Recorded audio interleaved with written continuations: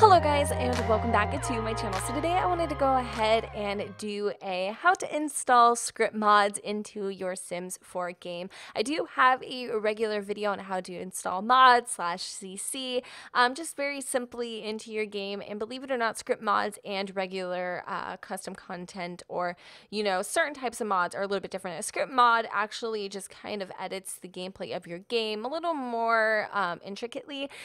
This one specifically, the pregnancy mega mod, actually has a whole new menu selection for your game and changes the way your pregnancies can happen through your game. You have just a little more control over your pregnancies. And so I do actually have a review / overview. I'll link that down below in case you guys are interested. What inspired me to do this video was actually requested by Paige on Twitter to do the review of the Pregnancy Mega Mod and also show how to install it. Well, I want to do a video on how to install script mods in general for any script mod, so I figured I would just kind of do that in a separate video so that if I ever do install script mods into my game later on, you will have a link on how to do that. So script mod, it just requires a little bit more, not detail necessarily, but just a little more work than a normal drag and drop mod where you download it and then you just drag into your mods folder and you're good to go. This, you actually have to go inside your game and do a few more things for your game to actually read the script mods, and I'll show you exactly how to do that today. So the first thing you're going to need is a mod. Usually it'll tell you if it's a script mod or something like that, so that's not hard to find. But it actually tells you how to do it on here too, but in case you guys are just a little more, it's a little more easier for you to follow by me doing, then that's why I'm doing this video. But the everything you need to know how to do or in the install instructions right here. So you'll know the difference between a regular mod and a script mod because it will usually tell you on the mod that you're downloading. See, script and core mods. Okay, so once you go ahead and get yourself a modthesims.info account, you'll need that to be able to install this mod. This mod was created by Scumbumbo, and once you got all of that kind of done, you can go into the files section. Definitely read the description to see what is compatible with that mod, just to make sure that you don't have any mods that are conflicting with it, or that won't, that will hinder it from installing properly, or even worse, could actually screw up your game. So just make sure that you read the description and all that jazz. So once you got that done, you're definitely going to need a program that you can extract files with. Renoir is a great program. It's free. I'll link that down below. That's what I use. It opens up RAR files. It opens up zip files. This just so happens to be a zip file.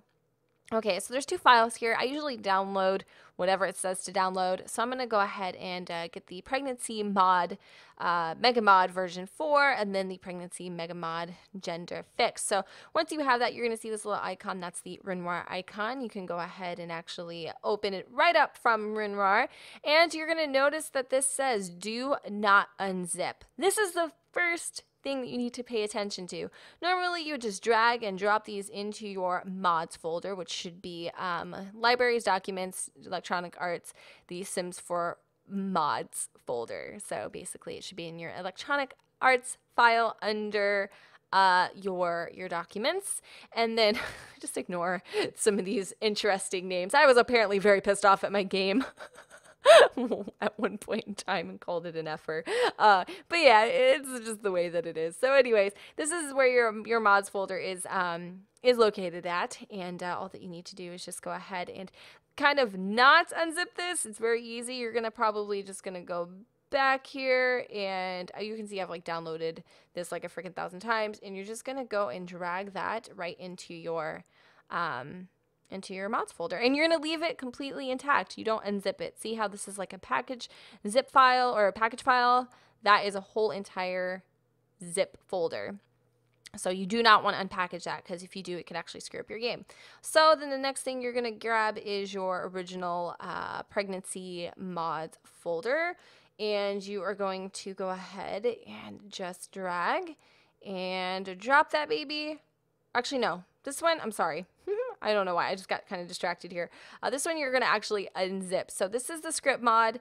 This one here is the zip where you don't unzip this. You leave it just like I showed you before. The one that was intact with the little books, leave it that way. Trust me, if you click on it, it's going to tell you the exact thing. Do not unzip it. So you're just going to go back. You're going to listen to them. And we're just going to go ahead and select both of these and drag and drop both of those files. So you should have a total of 3 files, technically 4. 3 files. You're going to have the pregnancy mega mod gender fix. You're going to have the mega mod package file and the mega mod script. So the next thing that we need to do is go into our game and enable script mods so that our game can read these mods effortlessly, and so therefore they will work. All right, but I just wanted to reiterate something. So if you have a little confusion about which ones you need to transfer and which ones you need to just extract, remember when you double click on the file, it will tell you do not unzip. So just for clarification, do not drag these files, drag the entire stack of books or the entire compressed file as a whole and drag and drop the package files because they're already obviously unzipped. So the next thing that we need to do, well, hello there, Jen, is go ahead and open up our game. All right, so here we are. Now, if you went ahead and tried to use the script mod right now, it still wouldn't work unless you went ahead and had your script mods enabled. So right now when you see the screen, you're gonna notice that all this is popped up. Now, if you go down to the bottom, you'll see that your script mods, the ones that you just installed, are showing and working, the 2 that you had chosen to install, or which ones ever, whatever ones you chose to install. You're gonna go ahead and click the check mark because if your mods did not install correctly, this will not be visible. Okay, easy fix.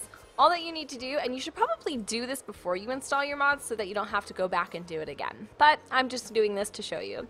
So you go into game options and you go ahead and go into other, and then right here under view custom content, it's going to say script mods. So normally when you do a fresh install of this game or whatever the situation is, this won't be checked unless you check it yourself. So you have to check it and go ahead and click the check marks, and it will say script mods may cause your game to crash or result in unexpected behavior. Use at your own risk. You will need to restart the game for the setting to change, or for this game setting to change to take effect or whatever. Okay, so you clicked it, you press apply, changes, and obviously you go ahead and exit your game. Are you sure you want to exit your game? Go ahead and reopen your game. Double check that your script mods are showing, and if they are, then that means there's a pretty good chance that they will work. So go ahead and open up your favorite game, or your recent saved file, whatever one you want to do. In my case, it's the Sullivans. So we're gonna go ahead and open them up. These are the same sims I just used for the mod demonstration. I'm actually gonna go ahead and click play real fast just to go ahead and double check that this specific mod, script mod that I installed, does indeed work.